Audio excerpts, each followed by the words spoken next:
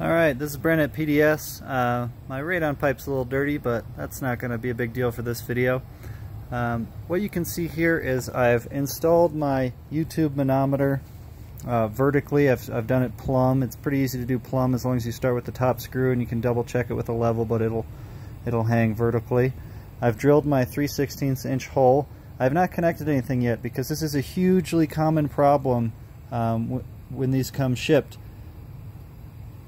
See how these two lines are level, but they're not at zero. You need to slide this tube up until both of these are at zero before you plug anything in, or else you will not get an accurate reading. So basically what that is calibrating your manometer. Sometimes during shipping, the manometer will slide.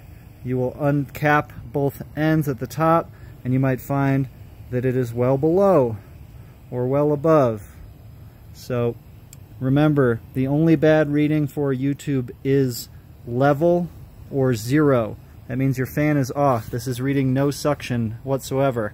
I'm going to plug this in. Look at that. Our fan that just got plugged in 5 minutes ago is now reading at approximately 1.25 or so inches of suction. Just over 1, which is well within its range.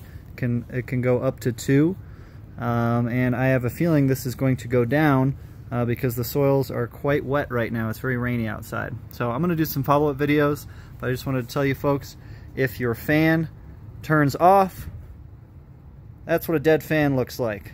0 inches. Fan's working. There we go. Thanks everybody.